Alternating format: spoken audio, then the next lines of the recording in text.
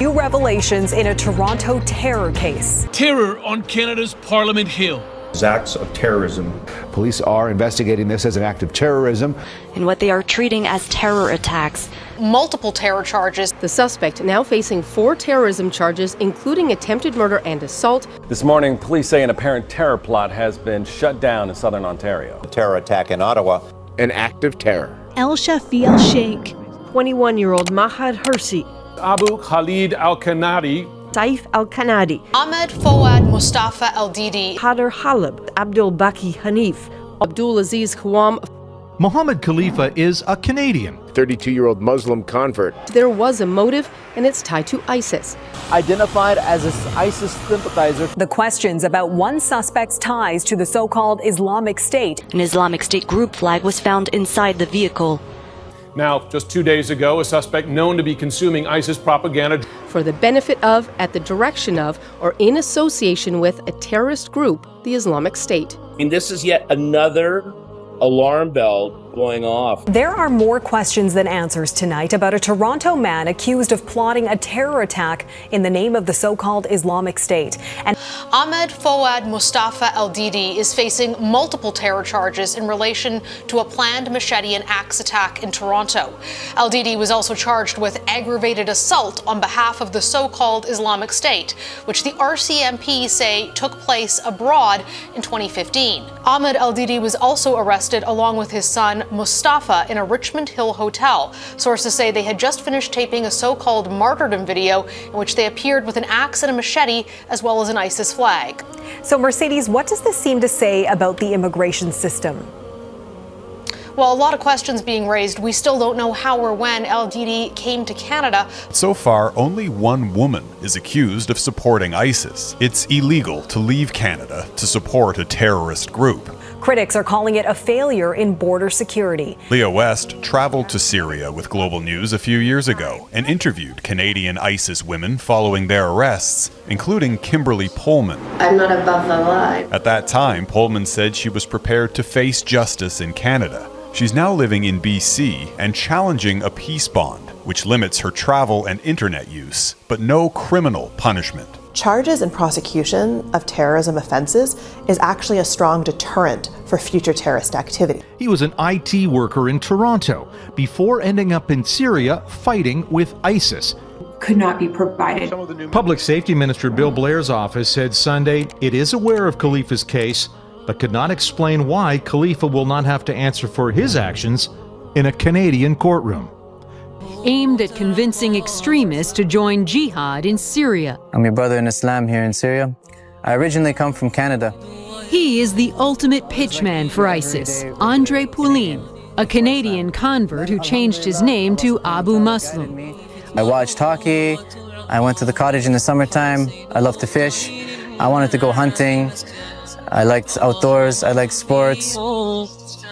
He moved during the battle like a man who did not know death. The message of the video is that you need to emigrate from Western countries, especially Canada. Because of its growing problem with radicalization. Too many young Canadian Muslims have felt alienated from mainstream society and have looked to radical ideologies for a sense of identity and purpose. There is a clamor amongst people from these backgrounds, extremist backgrounds in Canada, extremist ideologies, to go and travel to Syria and Iraq and join this Islamic caliphate as they see it. And it's not just fighters ISIS is hoping to recruit. On the video, Poulin's pitch goes well beyond that. We need the engineers, we need doctors, we need professionals, we need volunteers, we need fundraising, we need everything. You know, there's a role for everybody. You can even come here and help rebuild the place. The Canadian government repatriated Ahmed and her children in April from this detention camp in northeastern Syria. If you want to charge me with something, then take me to court. I know I didn't do anything wrong. Ahmed's husband was El Shafi El Sheikh. I don't believe in democracy.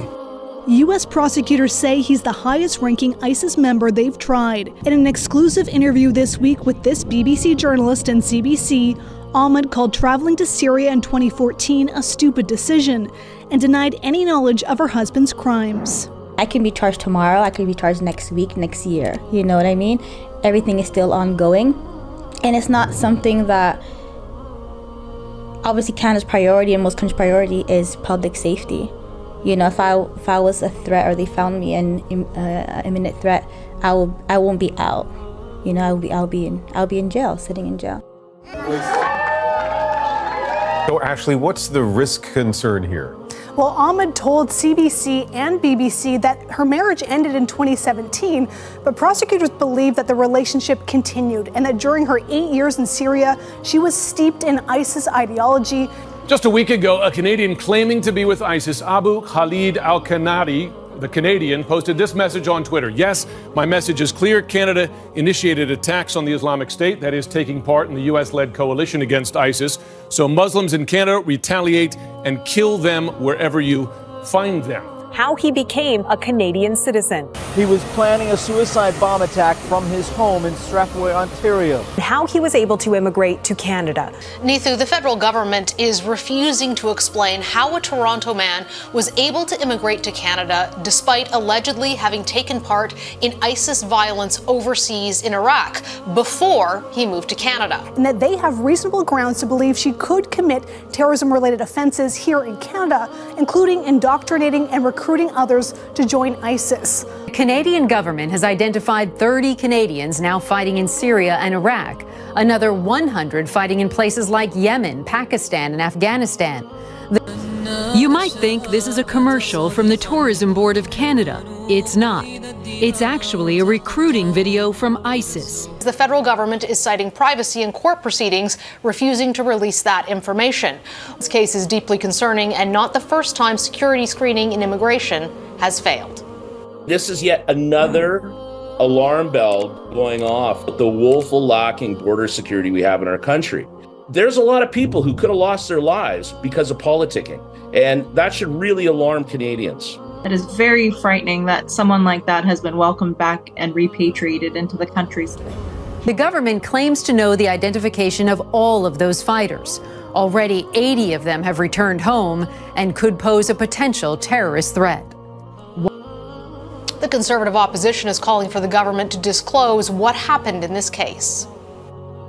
How did this person get citizenship? We need to know how somebody came into the country after being depicted on camera, allegedly doing unspeakable acts. So lots of questions for the government here in Ottawa about our security.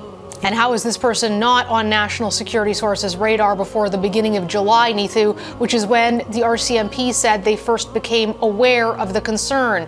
So the fact that Canada isn't doing that in this space, I think sends the wrong kind of message. Why is ISIS targeting Canada? Canada's credibility as a partner in the global fight against terrorism is taking a hit. Canadians are shocked by Justin Trudeau's decision to give a $10.5 million secret payout to the terrorist who killed U.S. Army Sergeant Christopher Speer in Afghanistan. Make no mistake, this settlement is a choice made by Justin Trudeau.